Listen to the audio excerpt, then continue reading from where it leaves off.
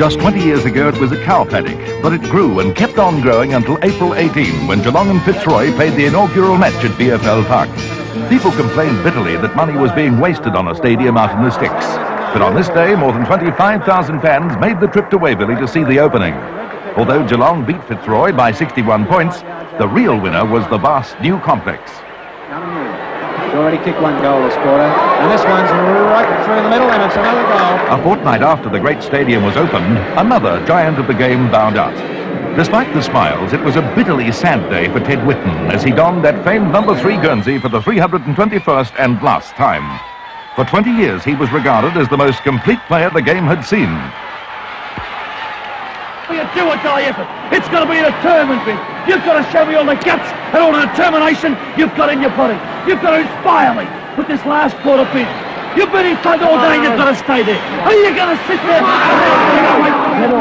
His players responded to the call and went on to give Footscray's most beloved son a farewell to remember with a 3-point win over Hawthorn at the Western Oval.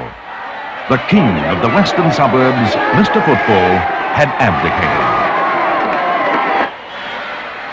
A new champion was taking centre stage in 1970. He hailed from Perth, and North Melbourne had to sign a $75,000 bond before they gained his services. The Roos had a miserable year, but Barry Cable was the club's best player. One up to the half-forward flank, Bremner comes right out from goal. And tribunals were held at Harrison House in those days, but the guest list had a familiar ring to it. Big Carl got off this time. On the receiving end was Hawthorn's Neil Ferguson. He's got the short pass, it's a lead. It was a lead by one. Geelong's Doug Wade got a nudge in the stomach from Footscray's Ken Greenwood, and 2 weeks for slapping his face. And it's very trying for the players. From the centre bounce, the Citrus who gets the tap down towards... And then it was Big Carl yet again. He got 4 weeks for biffing the hapless Greenwood. Ditteridge made a 3rd appearance that year and got 2 weeks for using abusive language.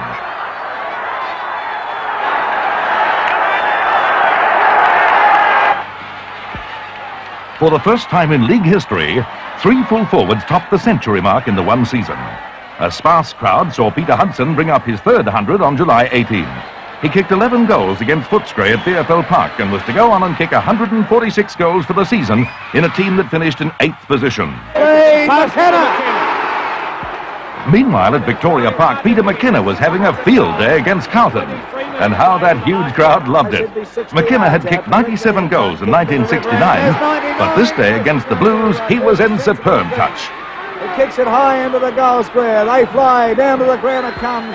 Kick up. With this goal, he brought up his century, becoming the first Collingwood player to do so since Ron Todd in 1939. McKenna went on to kick a club record of 143 goals for the season. Now been looking for Jezelenko. And on the eve of the finals, it was Jez's turn. Jezelenko waiting for the travellers. Alex Jezelenko became the first Carlton player ever to reach the 100-goal mark. He was in fine form this day against Melbourne on the MCG, a ground on which he was to dominate in a most memorable September. Kick back into play, straight towards Jezelenko, and there it is, not denied. South's Peter Bedford won the Brownlow medal from Gary Dempsey, Jezza and the newcomer Barry Cable. And for the first time, the count was televised live on Channel 7. Early in September, however, all eyes were on Norm Smith Swans in the first semi-final against St Kilda. South had made the finals for the first time since 1945 in the infamous Bloodbath Grand Final. Bedford shone in a year that saw Des Tuddenham and Len Thompson go on strike at Collingwood over match payments. Both were to get $7,000 contracts, but it cost Tuddy the leadership. There were players' strikes at Essendon. The Queen unfurled Richmond's premiership pennant and saw her first Australian football match. And Fitzroy crossed the Yarra and settled at the Junction Oval. For South, this match gave them just a taste of finals football. It was a year memorable for these great marks. Over the back, Roger Dean, a bit over to Lambert. Lambert kick goes into the centre of the ground. Oh, mark! Terrific mark. He's playing well. O'Day, a good kick to the weak position on the outer side. Oh, the old cowboy. Read the time on. The kick taken by Ronaldson. It's a long one to the edge of the goal square. Up they go. Scarlett. Oh, a beauty with the ball. His kick now going down forward. There. Jezelenko, look at that. Pennell breaks right across that centre wing position up towards Jackson and Lewis. Jackson rode Lewis all the way. How beautiful. He plays on. His kick in towards the half-forward. Beautiful. And Robertson was there to get it. Jesselenko looking for that lead. The kick down. Jesselenko comes in, goes up. Oh, what a mark. The ball taken by Crane of Carlton. Crane drives in towards centre half forward. Jackson. Yes. I didn't think he was going to pay it, Mike. He was spot on. Mackay to the wing position on the member stand side. Let's enjoy this mark of Alex Jesselenko's again. It was the mark of the year in 1970 and one of the marks of the 70s. Kid Hopkins had been assigned a bit part in the 1970 Grand Final. He ended up taking star billing in front of a record crowd of 121,000 people. In one of the greatest fightbacks in VFL history, Carlton recovered from a 44-point deficit at half-time against Collingwood to snatch the game. Hopkins had been a reserve, but at half-time he was thrown into the fray. He kicked 4 goals, wrote his name into the game's history, and was hardly heard of again. Fate had robbed Bobby Rose and the Magpies yet again. For the mastermind, Carlton coach Ron Barassi, it was to be a move that has made his name legend in coaching.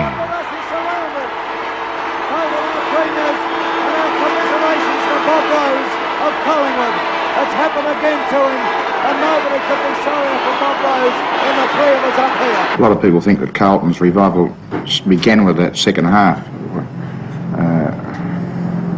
Nick and the players, and we all agreed that we felt just in the last 5 or 6 minutes of the first half we were starting to getting more of the ball. It wasn't showing so much on the scoreboard because we had such a leeway to make up it. It really started at half-time when Brass, amongst other things, just sort of ran into us, just play on handball, look, no, we can't be any worse, we just got to try something, and that's really when it started, plus Teddy Hopkins. We seemed to panic a little bit, and looking at the replays over the years, I've noticed that many of our players flew together and spoiled each other and the ball coming to the ground, and this suited the style of game that you were playing at that time with the handball.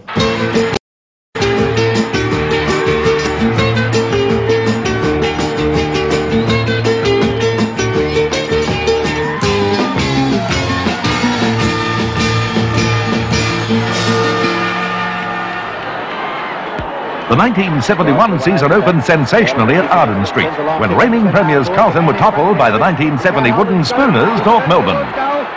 But it was slamming Sam's day. North's dynamic forward Sam Kekovich tore Barassi's Blues to shreds. It wasn't the first time these two headstrong men had crossed paths, and as the 70s unfolded, it wasn't to be the last time.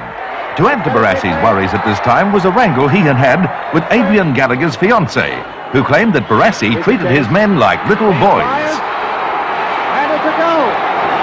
While Kekovich could be brilliant, he was like a stick of dynamite with a short fuse. Just 1 week later, he exploded. After this tangle with St Kilda's Barry Breen, he was suspended for 2 matches. In one of the most publicised swaps in football history, Richmond swapped Billy Barrett for St Kilda's captain Ian Stewart. And with play like this, Stewart sparked the Tigers. It was a magnificent year for the recruiters. The names of Jeff Southby, David Clark, Michael Tuck, Gary Wilson and Brian Roberts appeared for the first time. North's Keith Gregg was the recruit of the year, and he took no time to prove it. He made the state team after his 8th game. And then along came Diamond Jim. Melbourne spent $39,000 and months negotiating with South Australian club Sturt before John Tilbrook made his debut in June. Well, there's a good shot of him. Getting a great cheer. He's paid off his first dollar. Oh, and he's kicked the thing about 150 yards. 2 bounces to put him in. Over at the Junction Oval, Peter McKenna brought up his second successive 100 with this goal against Fitzroy. And then he had to put up with the consequences. McKenna ended the season with 134 goals and a reputation as a singer. His record of Things to Remember sold 7,000 copies. Here they come. Here they come. The kids are coming on the ground now. McKenna has kicked his 100th goal. And now Keller, he's at Glenferrie Oval on July 24 against Footscray, Peter Hudson calmly notched his 4th successive century. He just kept kicking goal after goal. That's another snapshot on a night awaited Peter Hudson.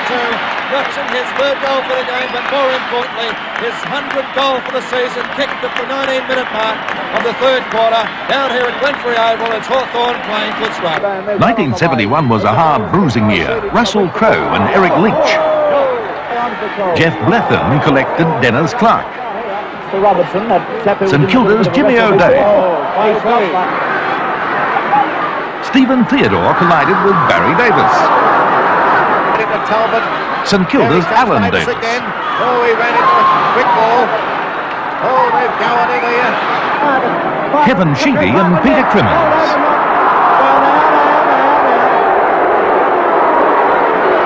Norm Bussell gave Bruce Sherpig a cuddle. Peter Hudson got the ball and a pat on the back from Jeff Strang. Ray Bitham and Doug Wade tangled. The earth shook when John Nichols went down. Sherpig again, this time as he ran into Ian Collins of Carlton. Richmond's Graham Bond.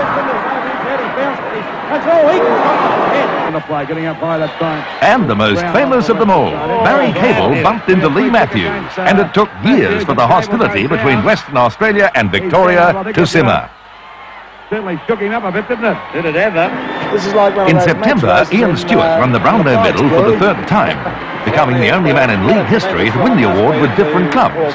And we farewelled three champions: South's Bobby Skilton, Carlton's Sergio Silvani, and Geelong's Billy Goggins.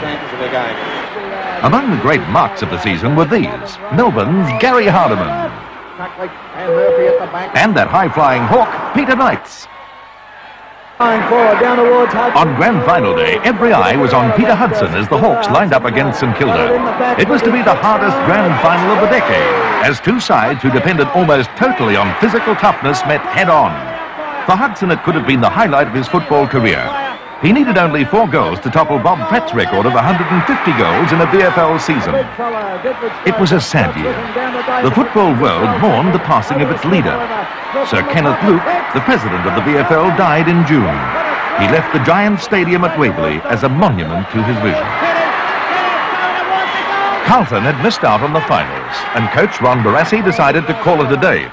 He said he was tired of football and wanted a break. And Collingwood's Bob Rose ended his years of heartbreak by retiring.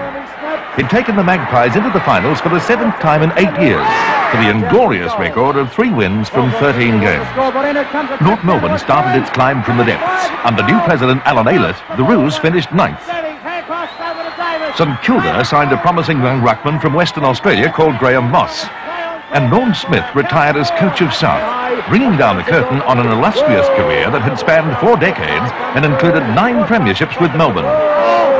In the end, there were just John Kennedy's Hawks and Alan Jean's Saints, and Peter Hudson trying for that elusive record. Murray there. The ball knocked away. Looks like Murray's in a bit of trouble. They go through it on the outer side. Kicks in towards centre-half forward. Plenty of opposition there. Whoa! Don Darcy pointed out it isn't pretty football, but look, the ball's at centre-half forward. Green comes in. Almost unloaded by Russell. Oh! They fly. It's Becker almost past them up. But Dickinson. Oh! The ball on. Bryce is there. Angus will shepherd for him, but Neil bowls him over, who's come right into the game in this third quarter. Gets it up towards centre-half forward. Wilson, a desperate tackle. Makes him unload the ball quickly. Taken by Trot. Oh, what a shot. Let's hear from Jack Edwards. There's the kick. Murray coming out this time. Injury's been occurred now for 2 or 3 minutes, and it looks too bad for him to continue. Right down towards the half-forward flank with Heath does a diving mark, and it's paid. Picks up after the half-back flank. They set themselves. Up they go, and there's a good mark. Scott comes around on his left foot, goes to a half-forward flank. Up they go. Oh, beautiful mark. And Moore drives the ball around the wing. Over to Moran. A great mark in the ball. Moore now up towards centre-half forward. Hudson moves in, goes up high. He's marked. Hudson is marked. Kick forward. Hudson had plenty of chances, but none as easy as this shot in the dying minutes of the game. He steadies. He kicks. Oh my God, he's missed it. Oh, he missed the goal and Pratt's record. He's put it out of bounds on the full. Goes straight up the ground. Players move into it there. Pushed across to Judson. Judson surrounded by Hawthorn players, but he'll get a free kick. Hard way to get it, but he's got the free kick. Judson, time running out for the Saints. It's a long quarter, this one. Judson takes his kick, goes to the drink position on the outer side. The sun comes out as the ball hits the ground, and Heath sends it back to the wing position. And then there were just the victorious Hawks. Siren goes Hawthorn, our premiers, 1971. Hawthorn, our premiers, and the final scoreboard here reads, let's have a look at it, as John Kennedy is being hugged and congratulated. And the final scoreboard, Hawthorn 12-10-82, St Kilda 11-9-75. We were quite confident we could win it because the second semi-final was,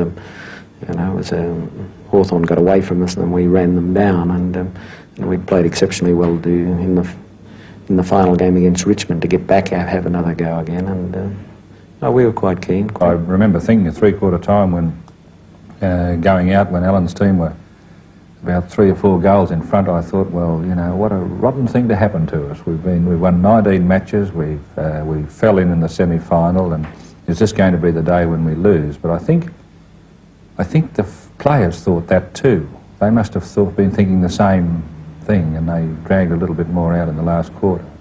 I remember John saying, well, it's a grand final, we've worked this hard for this long, that if we're going to go down, we ought to go down with a bang. And he was talking in the sense that we might lose the thing. And I remember Scotty, I was captain of the Sky, but Scotty brought the blokes together again, or so they grouped up again, they went away, and he said, what's he talking about losing? He said, we'll win it. And I think Scott set the patterns, as Alan has already mentioned, from the centre bouncers.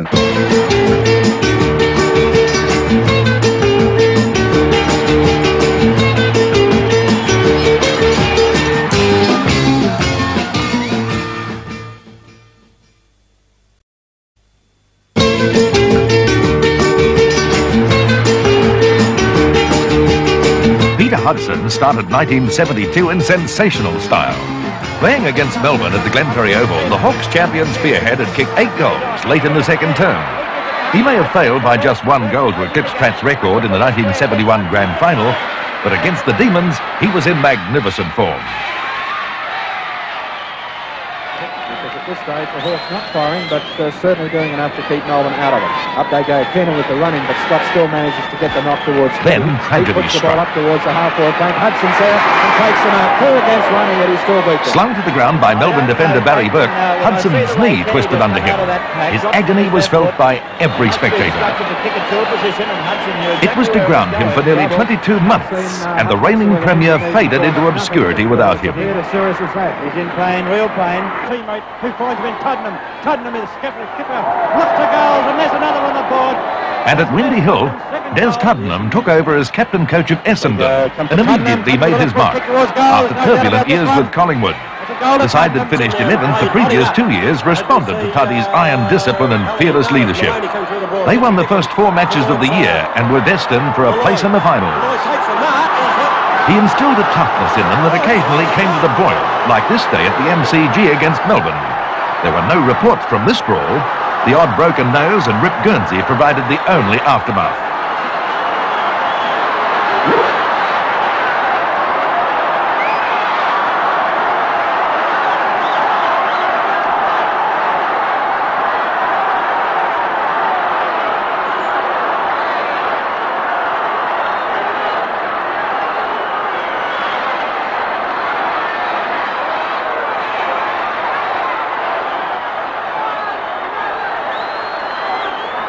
For the VFL Tribunal, it was a hectic year. They heard 30 reports.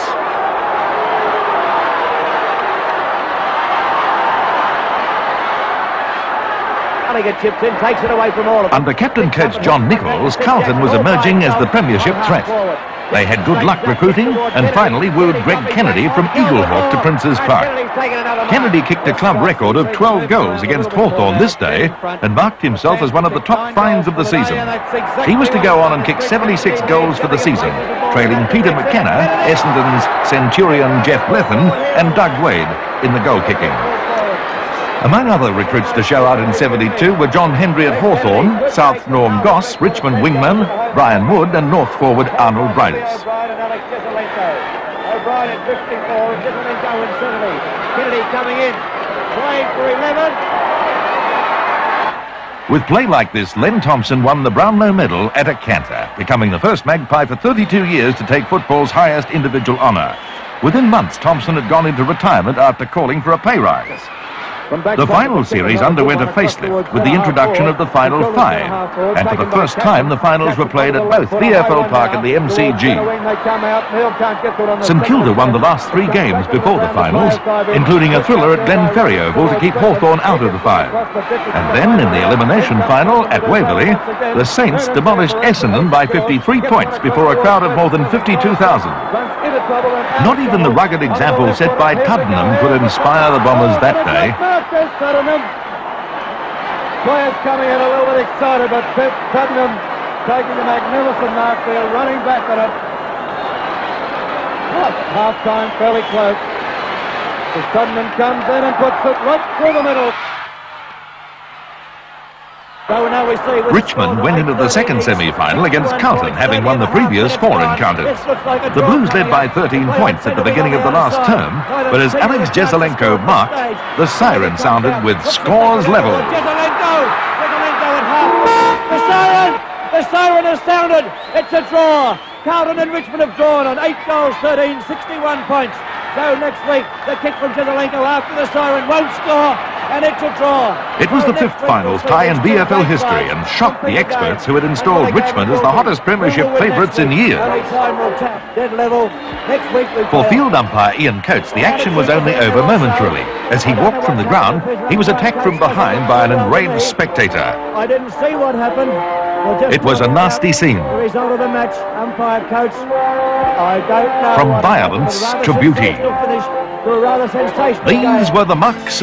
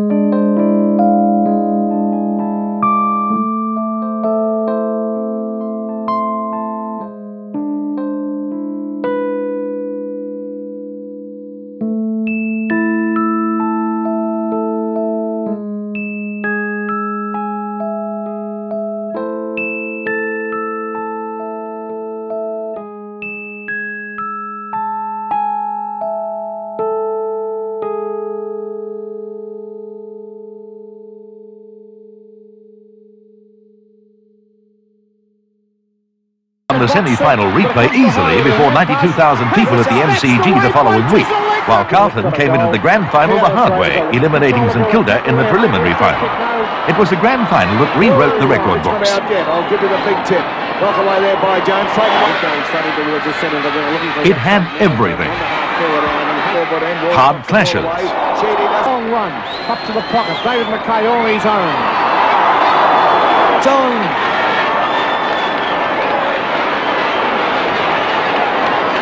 Plays down the other end. Bank on the outer side of the ground. Sheedy and Dool doing battle. Oh! Walsh of Richmond pushing the ball in front of him. He's got possession. Oh, he's unloaded. Hold of the half-forward flank for Carlton on that outer side. And Hunter one-hander. And look at this. It's right down, but it's all Richmond. Boyle cuts the ball away from his teammate in Clay. Clay gets a big knock. It goes back to Robert Walls. Walls has his head on the corner. But it's called play. Goes driving down, looking for John Nichols, and boy, brilliant goals. And the big fella's almost taken. Alex Jezelenko kicked 7 goals. Captain Coates, John Nichols and Robert Walls, 6 apiece. Goes wide to the flank, and he'll find Robert Walls here. Robert Walls got the run in on Hunt. Runs around everybody there. Comes in now towards goal. 5 years. Carlton's winning score of 28-9-177 was the highest grand final score ever. Richmond's 22-18-150 would have won the Tigers the flag in any previous season.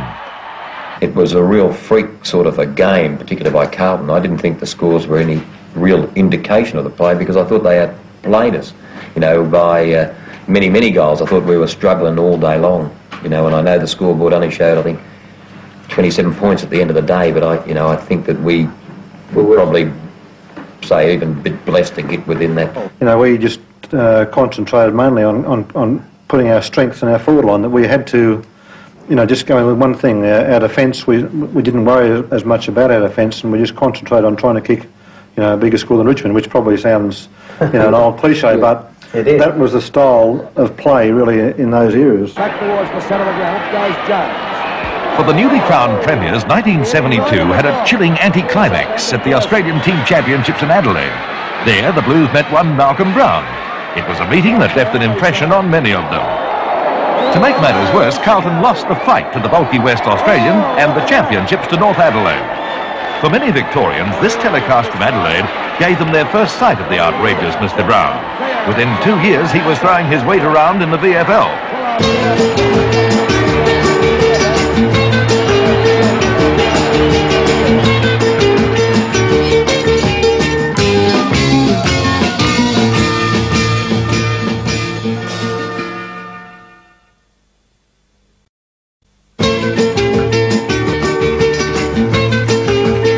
The VFL introduced the 10-year rule in 1973, and the club sank deeper into debt as they bartered for champions like John Rantell, Barry Davis, Carl Ditterich, Doug Wade, Wee Georgie Bissett and Adrian Gallagher, all suddenly on football's open market. The resurrection of North Melbourne began with the signing of Ron Barassi as coach, and a host of star players like Wade, Davis and John Rantell. Barassi wanted experienced men around him, and found them in former coaches Norm Smith and Bill Stephen.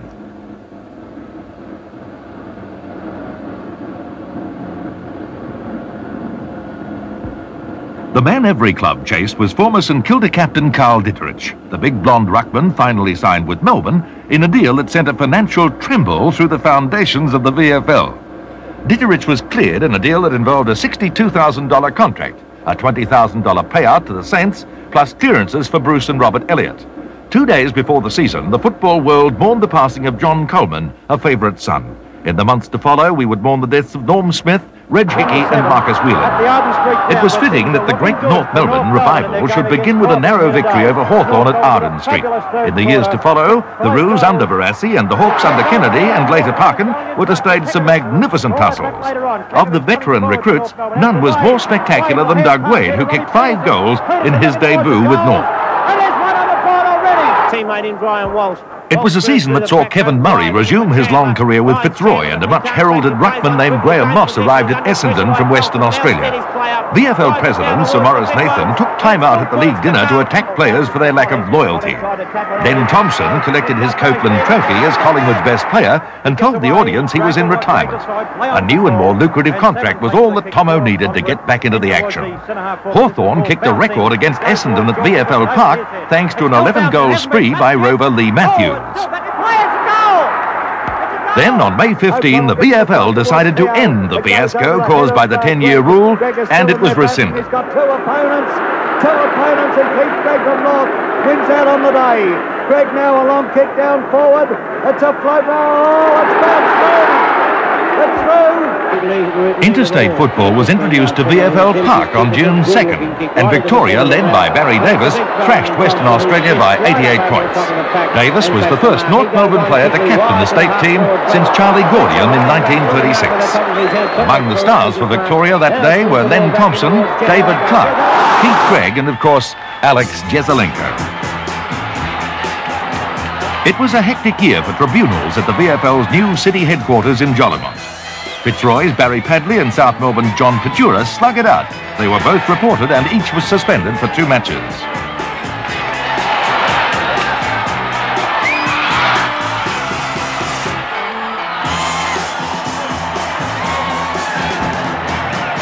Richmond's Wayne Walsh and Essendon's Pat Wellington each paid a 2-week penalty after this dust-up.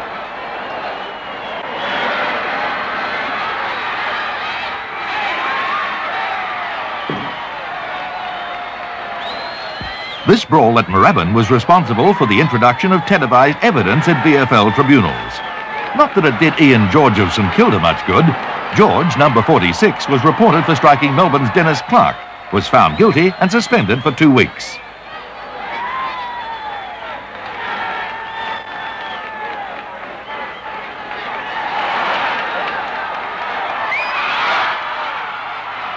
Richmond's Francis Burke got a biff from Sam Kekovich, but the North forward was found not guilty.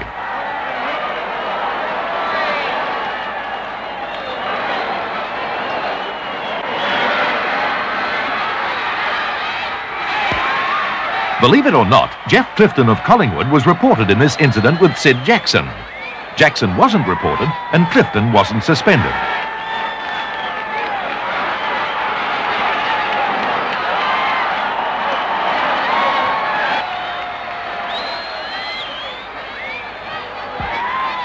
Wayne Richardson was in the firing line and sure enough got cleaned up by Carlton's Vin Waite.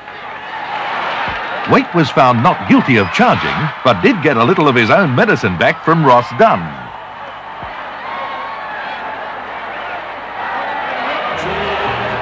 There was jubilation at South Melbourne after the Swans beat Geelong.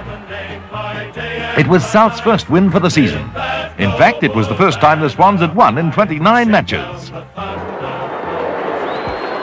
If there was a highlight for the year, you couldn't go past the return of Peter Hudson. Overweight, tentative, and with a question mark over his fitness, Hudson mesmerised the Collingwood defence with the same ease he had shown nearly 2 years before. He flew from Tasmania, caught a helicopter to VFL Park, and at 27 years of age, picked up the threads of his football career. He kicked 8 goals, gave his own press conference after the game, and went home to Tasmania. It was to be another 2 years before he returned. Dunn and Hudson there. Hudson nudged Dunn out. Down towards the forward line. Where is Hudson at the back? Dunn in front. Comes forward Hudson, who judged that ball to perfection. Can't read the game in front. Kicking to the Wellington Road end. Hawthorn need this one. He kicks and he's put it through. That's a Robert Wolf. North Melbourne under Barassi lifted from last to 6th in 1973 and narrowly missed a finals berth. There was one compensation. A shy blonde wingman named Keith Gregg started nearly everyone by polling 27 votes to win the Brownlow medal by 2 votes from Graham Moss. Gregg became the first North player to win the medal. Just 4 weeks after celebrating his win at the Southern Cross, Gregg came 5th in North's best and fairest behind imports Barry Davis and John Rantell.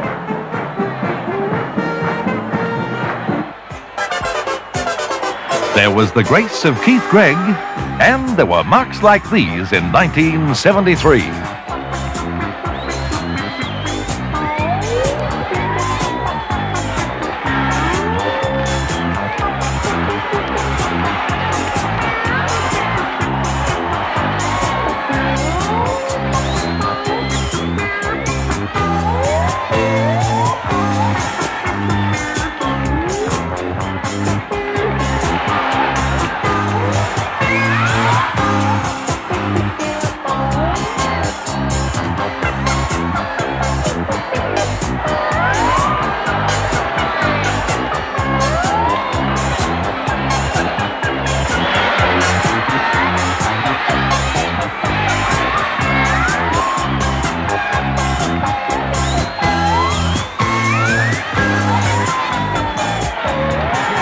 For the second year in a row, Richmond and Carlton battled it out for the flag.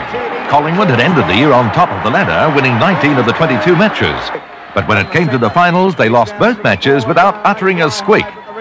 Carlton, under captain coach John Nichols, had beaten Richmond twice in the matches leading up to the grand final and went into the match as slight favourites. It was to be remembered as the most cold-blooded grand final of the decade. Not since 1945 and the bloodbath grand final of South and Carlton had a match created such controversy. He wastes no time at all. Goes straight down to the half. There was brilliant football. From behind, couldn't get up off the ground. As Hall comes through, uses his pace, brings it around. Great goal by Kevin Hall. His second. Third for Richmond, a long one. Down forward once again. Almost to mark the bar. Barnes screws it out. He's put it through. Crane a high one over the centre. Up goes Mackay. Burt was in there. A chance here for Jesselenko. Jesselenko punches it into a handy position for David Dixon. Dixon's kick it through. Nichols is there. Laurie Fowler flattened Big Nick. Sheedy, Pennell's after him. Pennell breaks away with the ball. He's grabbed it in high. He's getting the free kick. And then along came Neil Baum, and he sorted out Carlton's chances once and for all. Pushed away by White and Southby. And Southby too high. This one too high. He's up inside, gets it down. It's taken by Baum. His kick smothered. Coming up. He's gone. Long kick from Hall. There were some wonderful marks. There, a great mark by Davis. Buys it forward. McGee's there, and a good mark taken by Robert McGee. Quick on that other side. Just the length goes in, but Stewart. Oh, fantastic. It goes back across the face. It's Bolton down. Great man by backboard. Up they go. Oh, what a good mark. There, waits up high. Taken by Davis. He puts it over the top. Sheedy recovers well. Kicks to the half-forward flank on the member stand side. Mike Green comes out there. Traps the ball in soccer fashion. A hand pass by... In the end, the Tigers stood supreme, victors by 5 goals. Silent goes. Richmond are premiers. I think that 1972's loss was one of the real driving forces behind our 73 win for a start.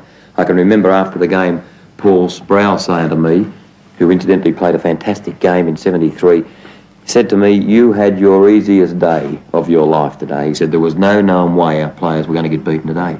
That's the way he felt after the game. That particular day, Fowler gave me a hard knock in the first quarter early, and whilst I felt I was all right, you know, I know now looking back on it afterwards and after the game that I probably didn't have a good enough liaison between, you know, being the general on the field and my non-playing members off the field, and I didn't realise at the time, and they didn't realise that I'd been probably stunned as much as I was, but I felt that the biggest thing in 73 was the loss of Keogh and Armstrong before I started, and I think as results proved it afterwards that you know, our roving division that year was really horrible on the day.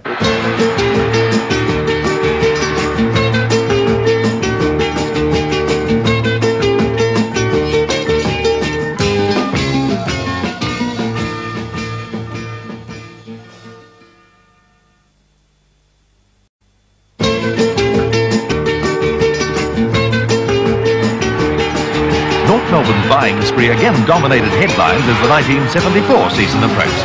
From Woodville in South Australia, they secured a high flyer named Malcolm Blight. He'd won the Magarey Medal in 1972, but was destined to reach even greater heights.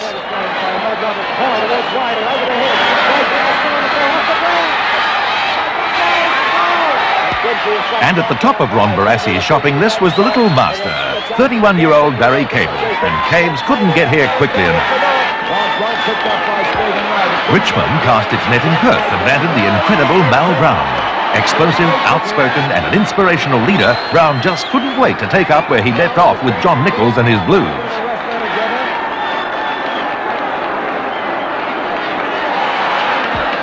For Big Nick, it was to be his last season. On May 4th, he played his 322nd game, breaking Ted Whitten's league record. He would continue playing for another 9 games before announcing his retirement. He left an impressive record, 31 state matches, premiership honours in 1968, 1970 and 1972, a record 5 club best and fairest, and with Polly Farmer, the title of the greatest ruckman the game has seen. The most shameful spectacle of the decade took place at Windy Hill on May 18, and the repercussions were still being felt in the courts months later. It was a brawl that left a sour taste in everyone's mouths. In a marathon sitting of the VFL tribunal, Mal Brown was suspended for 1 match for assault. Richmond Stephen Parsons was suspended for 4 matches. Ron Andrews received 6 matches. Essendon physical education instructor Jim Bradley got 6 matches. Essendon runner Laurie Ashley got 6 weeks, and Essendon rover John Casson got off on a striking charge. Such was the fury of the brawl that Richmond's huge ruckman Brian Roberts didn't even think he'd been punched. He thought he'd been kicked in the head by the trooper's horse. Being pushed out of the track now, police trying to break up this very sordid incident at Windy Hill. Mal Brown holding his hands up to the crowd. If that's a gesture of victory, I don't know whether it's good or bad. Considerably before the day. On August the 24th, Fitzroy's wonderful old warrior Kevin Murray played his 333rd VFL game. In his long and distinguished career, Murray had been captain for 8 years and was the club's best player a record 9 times. And of course in 1969, he became the oldest player to win the Brownlow medal.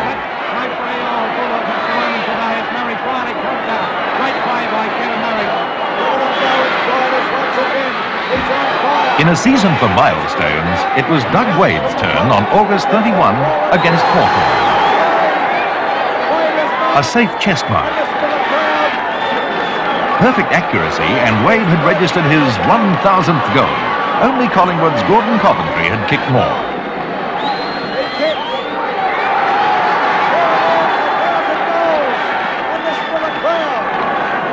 Kevin Bartlett was hot favourite to take the Brownlow, but on the last vote of the night, Keith Gregg bobbed up again to take his second successive medal. The man who wears number 27 for North polled 27 votes both years. It was a year for the veterans, but there were some vintage marks.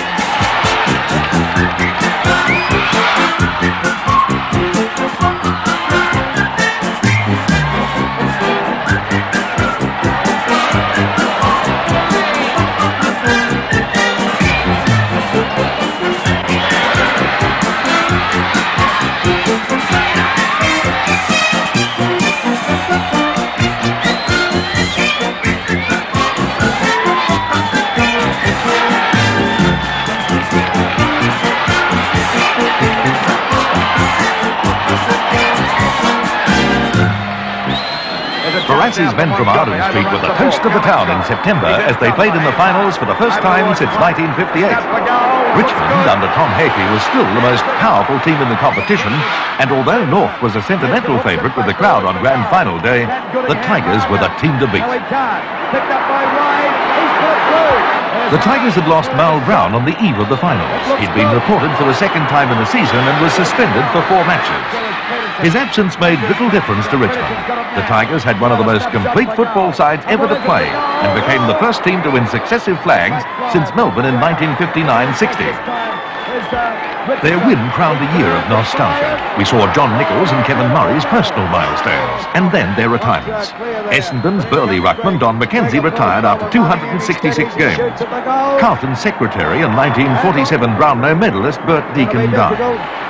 VFL players banded together and formed their own players' association. Fitzroy coach Graham Donaldson resigned midway through the season, and John Greening made a spectacular comeback to league football against Richmond in June. Hawthorn left Glenferrie Oval and joined Carlton at Princes Park, and Victoria defeated South Australia at the Sydney Cricket Ground.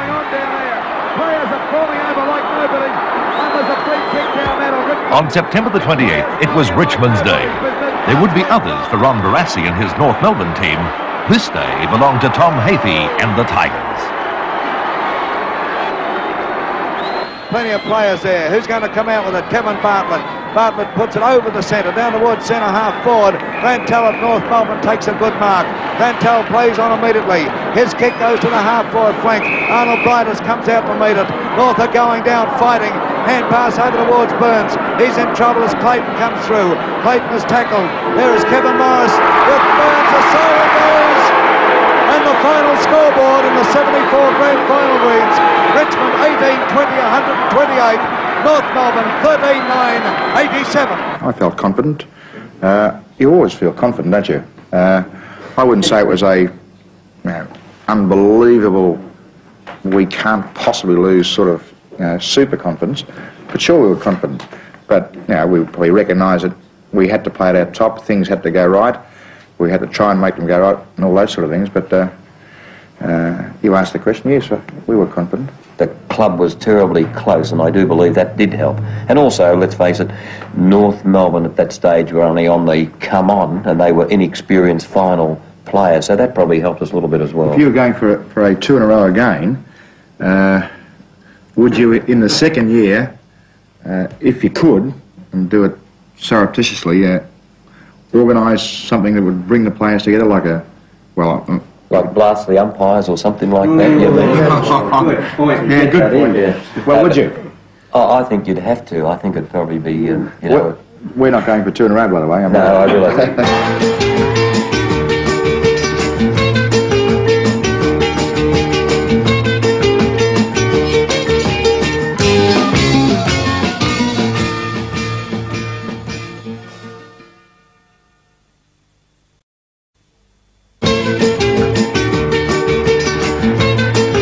3 interstate recruits burst onto the VFL scene at the start of 1975. And colour, the missing dimension, came into our homes for the first time.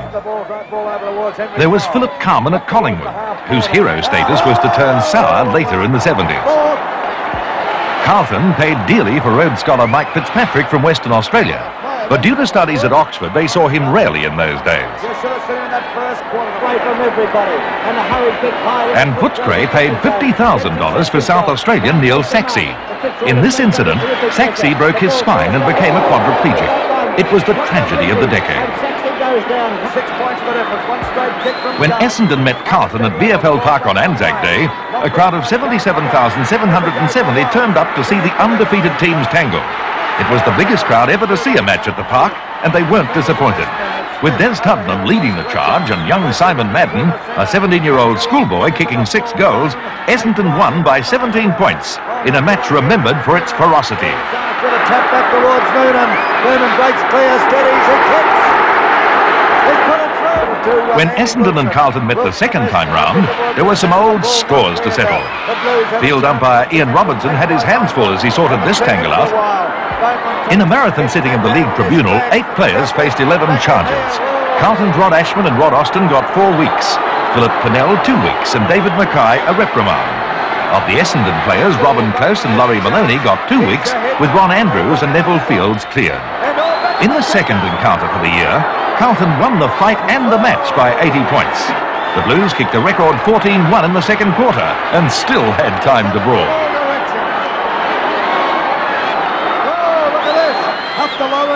Meanwhile at Moorabbin, Bill Carman had undergone a major change. He clipped on a pair of gleaming white boots and kicked 11 goals in an awesome display of sheer ability. From that day on, he was tagged Fabulous Phil. Up they go. Carman's got it again.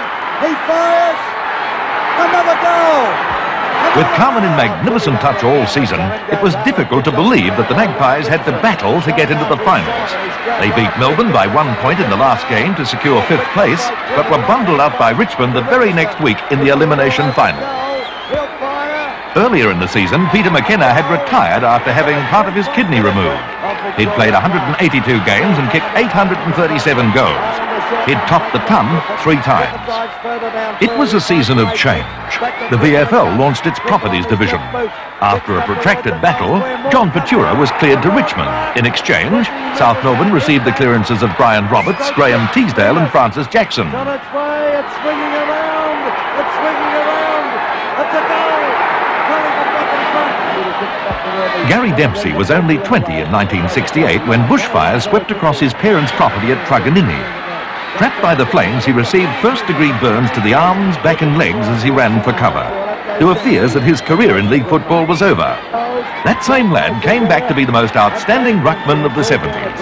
And in 1975, he proved just that by winning the Brownlow medal by 1 vote from Stan Alves and 2 votes from Graham Moss. As his name was announced, the big fellow shed a tear, and nobody in the room or watching it at home cared one little bit. 1975 Brownlow medal to Gary Dempsey.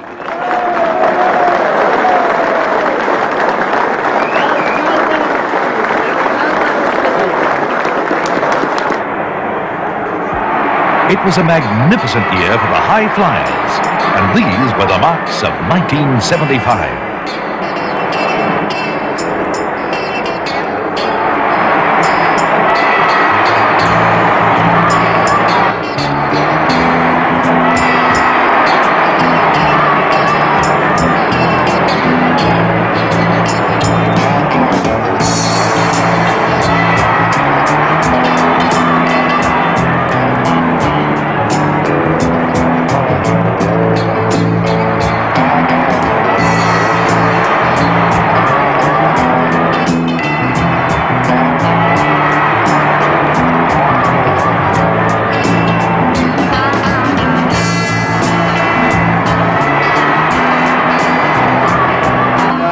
For the second year in a row, North Melbourne under Barassi was in the grand final, but this time their opponents would be Hawthorn.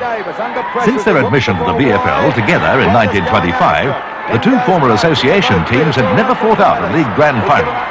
Hawthorn had won 2 premierships, but North had always retained that Cinderella image. On September 27, at the Melbourne Cricket Ground, before 110,551 avid fans, North Melbourne changed all that. In a one-sided match, North steamrolled the Hawks by 55 points to bring glory to Arden Street at last. Their win capped a year that saw tragedy and controversy. Neil Saxey was in the Austin Hospital. Hawthorn's little rover Peter Crimmins was operated on to remove a cancerous growth and resumed training as soon as his health improved. Bob Rose retired as coach of Footscray, and Tuddy and Essendon parted company after some torrid public exchanges. On grand final day, however, the only thought was of North Melbourne and its first premiership. For Barry Davis, the man who accepted the premiership cup and held it aloft, it was to be his last game. And Doug Wade bowed out after kicking 1,065 goals in 267 games. There'll be a ball up here. I reckon now it's called play on. And Knights, well played, Peter Knights, comes out with the ball, gets it to the half-forward flank on the member stand side, and a mark is being taken to the goal square. At the back is Wade as a goal. He's got it again. A goal away. Flank taken by Martello. He gets it over to Leon Rice. Rice into the goal square once again. Moncrief went up high, but look at that. Gumbleton will be awarded the mark. He's got him. He's grabbed him. Umpire says players count this down. And they're not begging any pardons at the moment as the ball goes back and a mark to Blight. Malcolm Blight is now on the back line. Oh, too high, I'd say. Staying at the back was Cout. He can't get clear. Greig's there backing up well. Look at this fella go now. Greig's ready to send him to attack. He's going to boot the ball long up towards Wade. What's going to happen now? The ball's pushed to the ground. Kikovich trying to get clear. Gets a hand pass. Brenda's missed it. There's Wade going for a goal. Oh! He's kicked the point. Cowton gets it across here to Malcolm Blight. Malcolm Blight gets it down into the forward zone once again. No mark. Chance here for Burns. He's going to be tackled by Welsh. A long hand pass to Arnold Bridus. Bridus steadies. He shoots at the big ones. And there's another one. Here. This is a pretty long quarter. In they come. It's North Melbourne through Chisnell, getting that ball to the half-forward flank on the northern side of the ground. Trotters after it. There's a siren. Siren's gone. The man who took the kudos was once again Ron Barassi.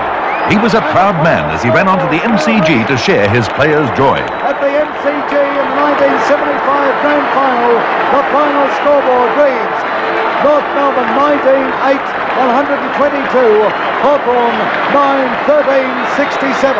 It was magic, it really was. Has it changed? Oh, well, first is something special. Not many people in the modern era can claim that joy. First. Hawthorn 61, Footscray 54 and St Kilda 66 and North Melbourne 75. All the other famous clubs had their go a long while ago at the first. But I can remember going back to the social club afterwards, and I'd been pleasured in grand finals myself before, and I'd been spoiled in that regard. So my greatest pleasure that night was watching the old supporters, 50, 60 and 70-year-olds, just Dugdale, the pleasure. Oh, those people too, but they were just beside themselves, and they were saying, if I die now, it doesn't matter, sort of thing. It was absolutely magnificent.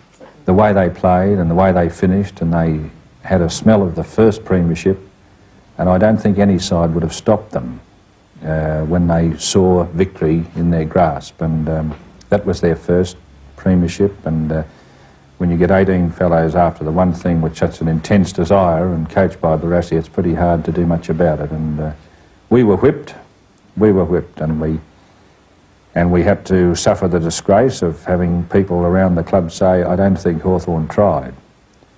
But it certainly enabled us to sow a few seeds for the next year.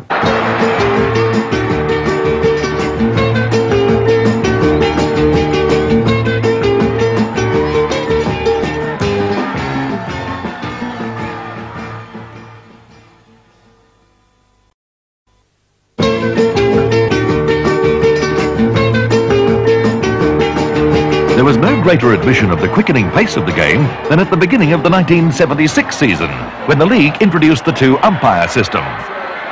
Not even the VFL expected the system to slip into gear straight away, but they were hardly prepared for the chaos it was to cause at Arden Street this day.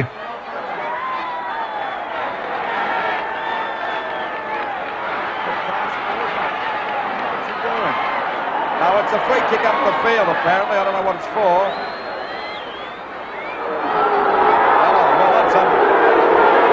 Well, I couldn't work that out at all.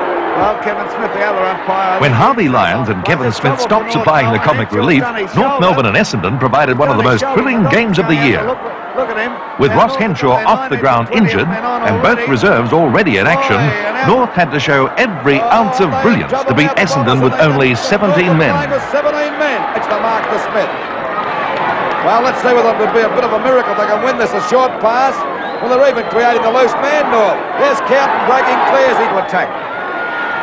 He tries a short one and it comes off here, taken by Carlton. He gets it across here towards Tanner. Tanner of North Melbourne, a big kick into the forward zone. Burns from behind. Yes, Burns has taken it. Among the incidents of the year, we saw Barry Lawrence, Brian Douge and Russell Olsen, Ray Byrne, Rod Austin, Big Carl, and Towns, and Walls, and Olsen. They can't get him down. But for Young, George Young went down. Down he goes. Try and grab it, can't. Alan Davis. Ray Smith is there back there. Davis got a nice shirt from him. And she's Slamming Sam and Don Scott mixed it up. Brent Croswell lost his cool with Ian Bremner. Oh, look at this. Oh, they're into it now. On the way through. Ray Biffin ignored the goal umpire and caught up with Robert Muir. Sid Jackson collected David Dench. Gary Bryson the Cowboy. Laurie Fowler collided with George Young. Wayne Judson went down. Keeps it in play. Oh. That's high, just about Fabulous Phil took on Carlton. Tackle too high, wait for use once again. Oh, it's on. Princess Park, it's on here. Don't worry about that. On the ground. Mike Turner and Greg Towns tussled. Then there was Turner also in town. The two lines clash. Tempest flare at Cavinia Park. Takes The Cowboy dished it out to Lee Matthews. Lee Matthews marks the ball. He's staying high. When St Kilda played Essendon, Ken Roberts took on Paul Callery and Parks took on Muir.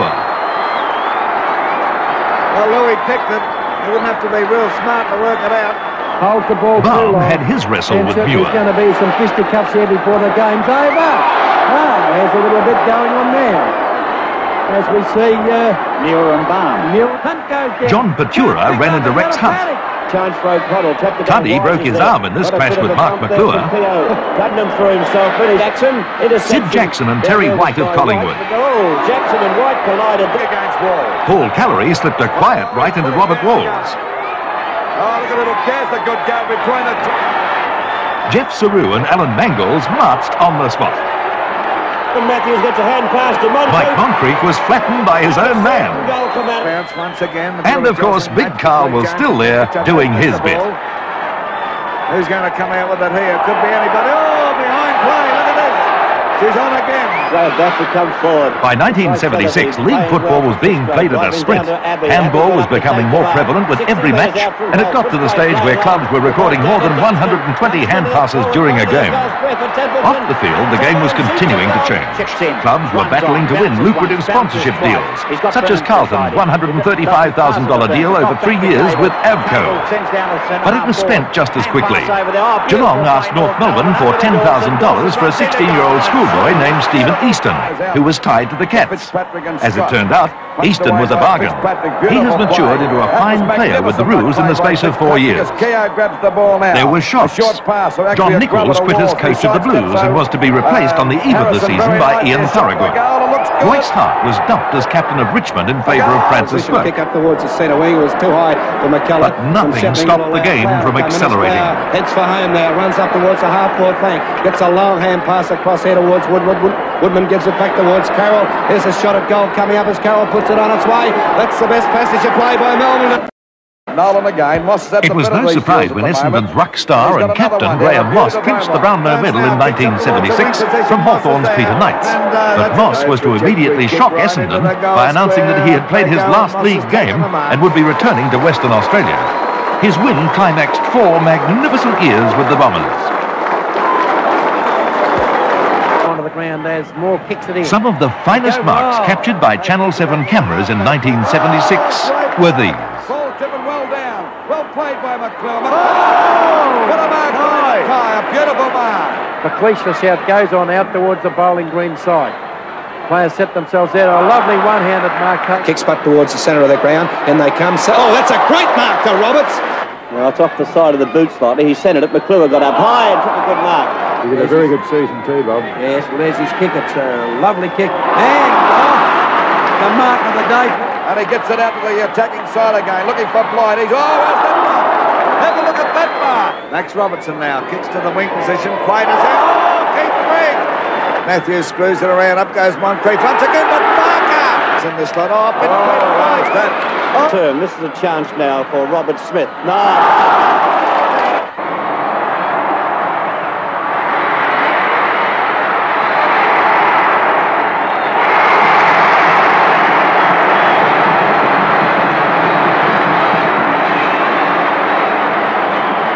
There's a big kick from Baum up to the centre-half forward position. Off. It's not a very good kick. It's dropping short. Players fly. Beautiful mark there to Sarah. Who am I going to play this to? Not the best of kicks from Gig, and it goes to Dempsey. Great mark. For St Kilda. Good chance for them towards Elliott. Elliott. Lovely mark by Elliott. Olsen up towards Jesselenko and Dench. Up they go. Dench trying to knock the ball. But out to Jesselenko. A snap for goal. Up towards Fitzpatrick. He's got his hands. Yes! And the mark of the season was this one, taken by Collingwood's Billy Picken.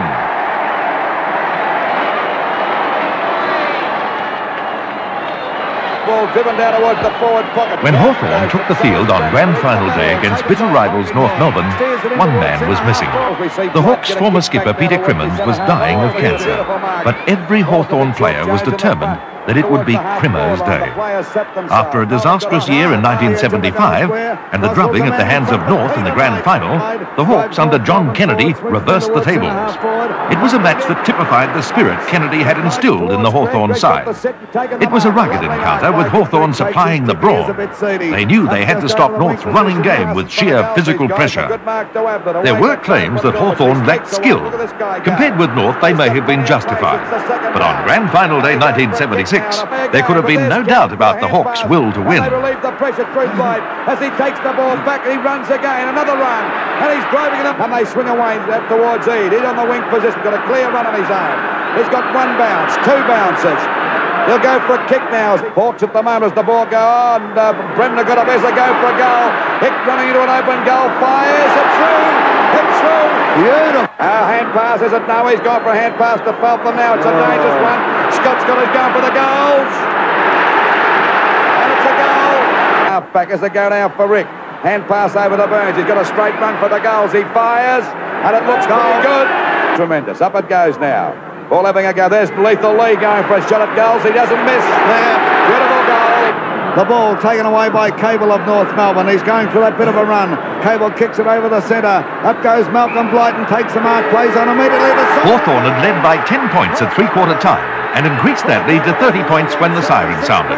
It was Hawthorn's third premiership, all won under John Kennedy. And we talked about what was said about our team in the 75 grand final. And as one of the ones connected with it, I said I didn't believe what was said, but I could understand it being said because of the way we played.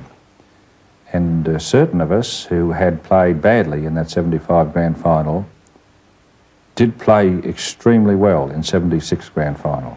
And I think they were out to vindicate their own honour, as it were, and make sure that those things that were said about them then would not be said about them again. Hudson fires. Oh, Straight after the match, the players took the Silver Premiership Cup to the home of their dying teammate. There's a kick in coming in toward the outer Peter side. Crimmins might not have played in 1976, but he was an inspiration behind the Hawks' gallant victory. Scott towards Morton with the hand pass out towards Crimmins. Crimmins going for the bounce now, going for the short pass. But the players will still find it a bit slippery. Here's a chance now for Crimmins. Zone and a mark has been paid to Peter Hudson. We'll wait on the result of this. Punched away by Rollins, picked up by Crimmins. Crimmins going for the left foot, and there's Hudson all by himself. I one out towards Crimmins and Roden, and Crimmins takes the mark, plays on straight away and left foots it for a goal. On September 28th, 3 days after the grand final, Peter Crimmins lost his fight against cancer.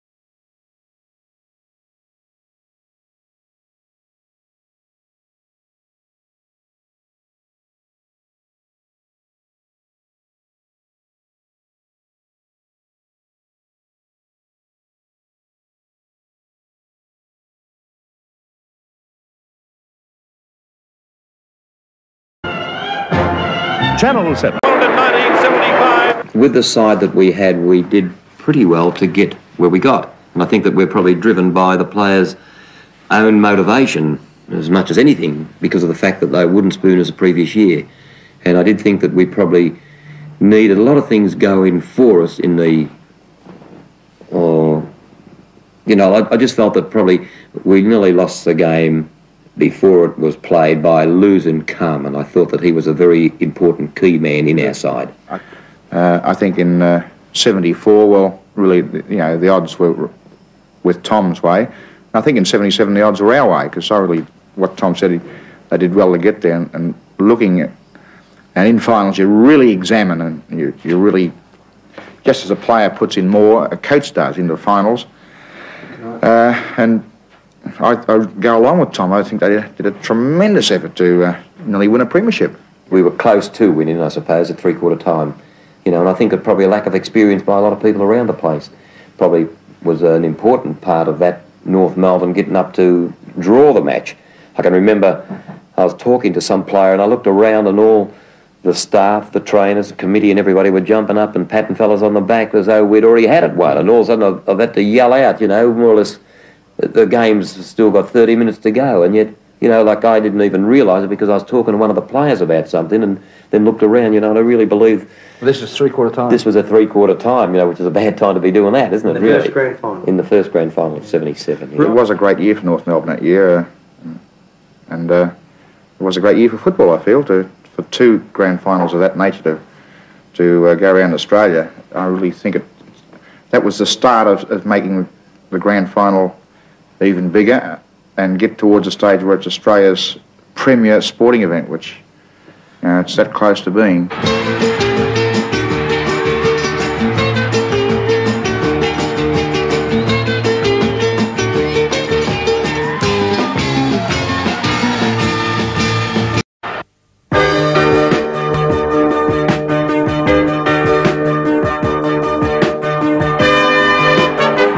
Football continued at a hectic pace in 1978.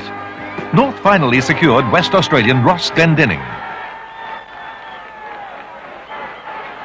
He's picked it up. St Kilda bought Gary Sidebottom. Look at that for strength. How was that for South strength? Melbourne paid $70,000 for former Fitzroy captain John Murphy and received instant value. Scouting the packs and scouting them very well too for South Melbourne. Comes around on his right foot. He can have a shot in here towards the goal. And the Swans cleared disgruntled rover Norm Goss to Hawthorn. Umpire says play on. Goss picks up the ball, has a snap towards the goal. Yes, completely unnecessary. It's been reported. Completely unnecessary. St Kilda had risen from last in 1976 to be in second place after the sixth round. Then they met Essendon at Moorabbin. It was to be one of the ugliest brawls for years. There were allegations and legal threats. 3 players were reported. Only one was suspended.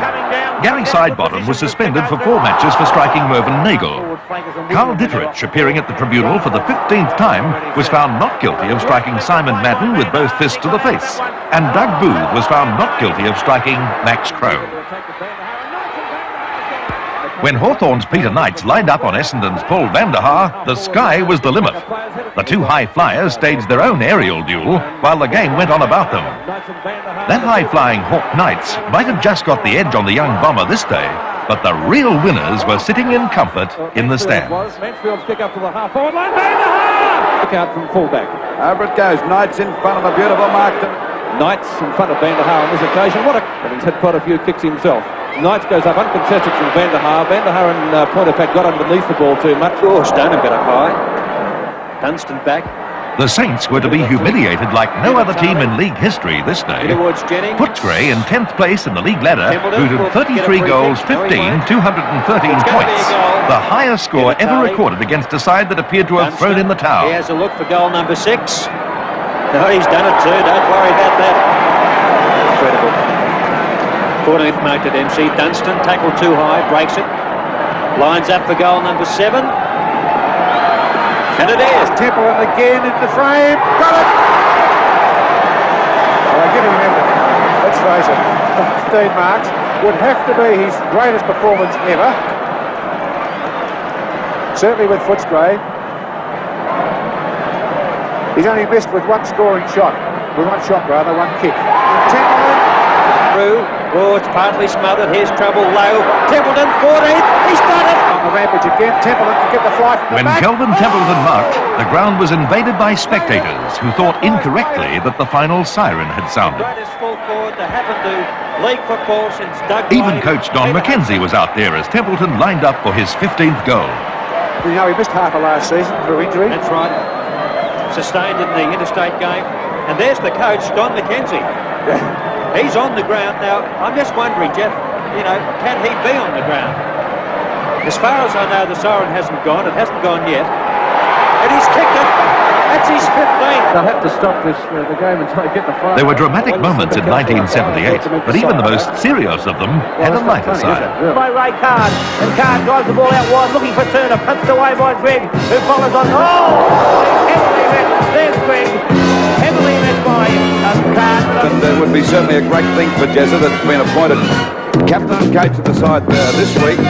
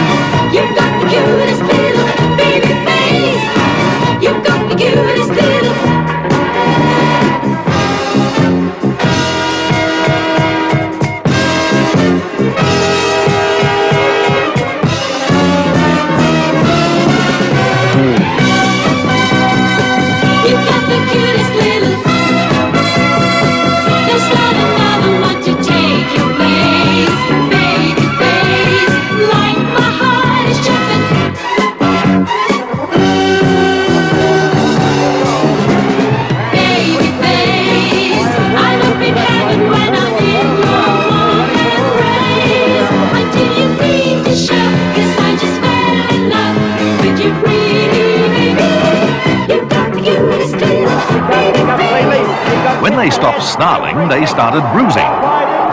Hawthorn only need one goal to take the game out. Big Carl. Big Carl handed it out and copped a bit from Neil Baum and a bit more. Centre half four. There's Dickridge going after it. But right on, there's Baum down in Dickridge. He'll get a free kick. And very quick to get good to Muir and Gregg. And a good safe mark taken by Muir. Just about does a chip shot in the air. Cousins and Baum. No, I don't think so, baby. Michael Roach and Gary Bryce. Off the ground, a chance to also down there for Roach. McClure on his mark. Mark McClure didn't see Mick Nolan. Pleasantries Scott and Ditterich style. That's for sure. Lee Matthews downed Michael Wright.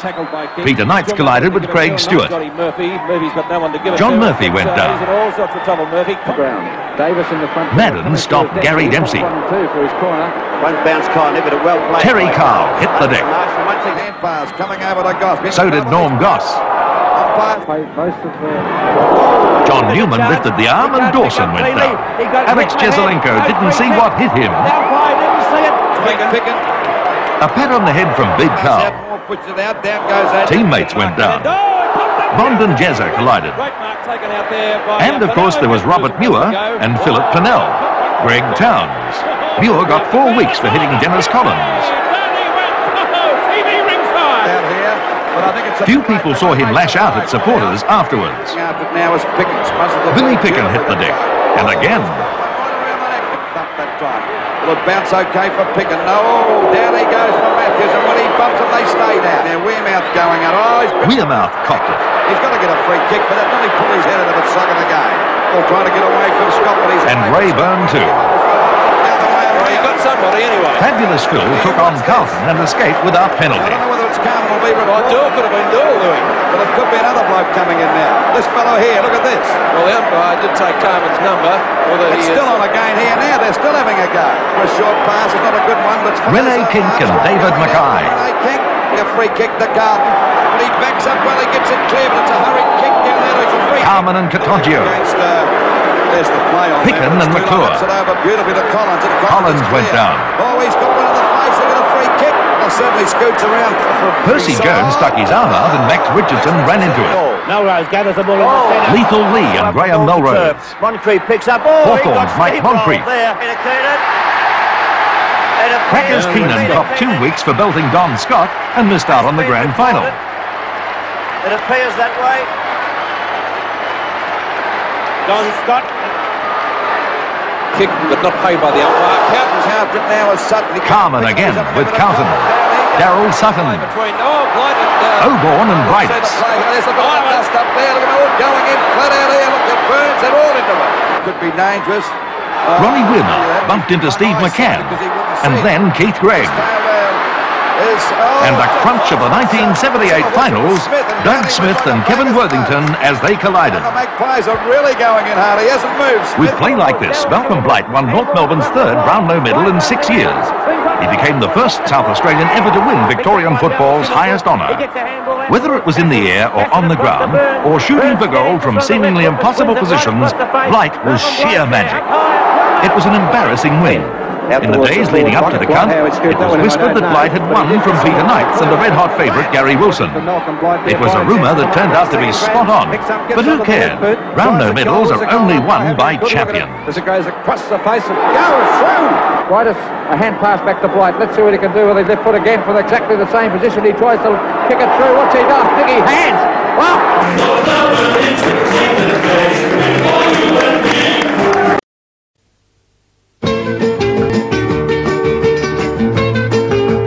In 1979, the theme song for Seven's Big League sold 210,000 records and became the football anthem of a nation. Up there, Kazali, in there and fight. Out there and Adam, show 'em your might. Up there, Kazali, don't let 'em in. Fly like an angel, you're out there to win. You're out there to win. Up there and Adam, don't let 'em in. Up there, Kazali, show 'em your eye. Fight like the devil, the crowd's on your side. The crowd's on your side. A truly national night football competition began in March at VFL Park, introducing Western Australia, New South Wales and Canberra. It meant tribunals at night, and Graham Teasdale was first up. He got off. If you want to tell your players at half-time that the umpire's going Mal to do Lamouth came back to town. This time he was fighting umpires instead of players. Well, how ridiculous They is were that? Victorians, If that is the and that rule, was all that mattered to surely him. the umpire should have enough common sense to be able to say, well, look, this is what I'm going to do. But to run around running, I'm not allowed to talk to you. It's like a little kid that lost his football and was sent home, took it home. Well, we might see you up here on Monday night. You won't be seeing me. I'm going home now. They can please them bloody selves what they do. We'll have a radio link-up or something. They can suit themselves. When Hawthorn played Claremont, VFL Park sprang a leak. It was no oasis for the Sandgropers. Their winning streak was cool, and they lost by a kick. Somebody's, on the Victorian side for sure. We see Peter Moore And still at VFL Park, Collingwood's Peter Moore was forced to make running adjustments to the crowd's delight. An angry elephant ran amok at Arden Street, proving you hadn't seen anything at a football match until you'd been to North Melbourne. And the busiest mouth in league football just couldn't resist having his say. There was a little bit of an altercation. Bounces right, he's got a chance to snap. Sunday football finally came to Melbourne and was televised live by 7. In this Commodore Cup match, an aging star found the goalpost easier to kick than the ball. Golly, Percy had the chance to get back in the side and you mulled it, mate. Richmond captain Kevin Bartlett had to travel all the way to Sydney to play his 311th game and break Jack Dyer's long-standing club record. It was one of 2 league games played in Sydney and televised live to huge audiences in Melbourne by 7. Fitzroy's rise as a power was the success story of the year. At VFL Park, they massacred Melbourne, kicking a VFL record of 36-22, 238 to Melbourne's 6-12-48. It was the biggest score and most mammoth win ever. Towards the full forward zone. When North Melbourne met Carlton in May, neither side had been beaten. In one of the finest football matches for years, North snatched the game with the last kick of the match. He runs in and puts in front. Look at Perth. It comes to Fitzpatrick and Carlton going to attack again. McClure's got it. He's only about, 20 metres out from goal, directly in front. And look at those elated Carlton players. Look at Jonesy. It'll be enough, I reckon, to win the game. The kick, it's swung over market. It's a mark to Glendenning. Boyce found Glendenning, and the Roos' undefeated run continued for exactly 1 week. Fitzroy cleaned them up at Arden Street. Can he put it through? He fires. I think he has. Goes for a pass up That loss hurt Alex Jesseling's pride. The Carlton captain was to get more severe jobs. This time, it's Collingwood's Stan Magro. Magro got him a beauty. I'm sure it was accidental, but it was a very, very solid hip and shoulder bump. Boots it over the centre half forward position. No full forward topped the ton in 1979, but the season unearthed 2 potential champions. Michael Roach at Richmond kicked 90 goals and stamped himself as one of the most thrilling finds of the 70s. By Williams, showing plenty of strength. Boots it well over the half-forward line. Roach at the back position. Can he mark? He's got it. Great. He's only had 3 kicks, Roach, but he's got 3 goals. Now he's got 4. That's another one. Oh, Michael Roach, very happy about that. Looking for Terry Danaher, who's been a kick 5-goal lead. Beautiful mark, Terry Danaher. Plays on. Terry Danaher showed how South Melbourne had erred in clearing him by dominating the Essendon forward line until a broken jaw put him out of action. Centre half back. Going in after this Terry Danaher. He turns on the left foot. Steadies up on the right. Bang, straight towards the goals, and I think he's put it through. It was one of the highest scoring years in league history. Carlton topped the century mark a record 21 times. These were the goals of the season. He gets a hand pass working to Jennings. Jennings in trouble also, but breaks away with pace. Jennings 15, 20 metres out from goal. Jennings runs into the open goal. Another Fitzroy goal. Towards the goal square. Up high was Moncrief. It knocks it down. He'll kick it over the shoulder. And Moncrief, having a field day, has brought up his 6th goal. The wing. Robbie Flower up high. Hooks it down. Goes on again. Knocks it back over the top. Magnificent football by Flower. It's Robbie Flower in full flight. It's low. Football at its best. A hand pass, looking for Matthews. Sutton hot on his hammer. Lee Matthews looking for someone to give it to. There's no one there. Matthews will have to go around himself. He goes around 3 players. Lines up the goal. Beautiful play. Yeah, full forward zone. It's tapped across towards Quinlan and McMahon. Quinlan seems to have recovered from that knock that he got earlier. Has a shot at the goals from the boundary line. Look at that. A little bit high from Rains that time. A little bit of weight being used in the match now. Here's Harms firing at goals from 30 metres out. That answers everything. 4 points. He recovers it pretty well. Back it goes to Fitzpatrick, a left foot snap for goal. It's going pretty close. And it's coming around beautiful. What a beautiful goal. Manasseh leads in the race for the ball. Manasseh out wide on the half-forward flank. Able to break a brilliant piece of football by Manasseh. He straightens up. It could even be a goal if it makes the distance. So I think it's just been touched by Francis Burt. No! For a big fellow, came flying Joe. The ball forced forward again for South Melbourne. Out of bounds. I feel now it's a goal. It was a decade for the mighty leap and the majestic mark. And these were the outstanding marks of 1979. Kicking up toward the full forward zone. Edwards trying to force his way through. Roach! Moving down there out towards Wells. Oh, beautiful. Vision looks down there for Banks. Up high. Jules! Getting better luck next time. Great mark from Magro. Right up towards the half-forward flank. Oh, getting up Tens of thousands of dollars in media awards were shared by 2 men in 1979. And on September 24th, both Gary Wilson and Gary Dempsey sat in expectation at the Southern Cross as the Brownlow medal votes were counted. Peter Moore, the winner of the 1979 Brownlow medal. Tonight is the greatest thrill I've ever had in my football life and my life, you know, anyway. But the name of the game in football is to win premierships, and unfortunately we didn't do it in '77, and Collingwood and the Collingwood supporters have been waiting for 21 or 22 years for a premiership, and to me, although this is wonderful and I'm really honoured to receive it, I think that I'll just be forgetting about it and get out on Saturday and try and get best on the ground on Saturday.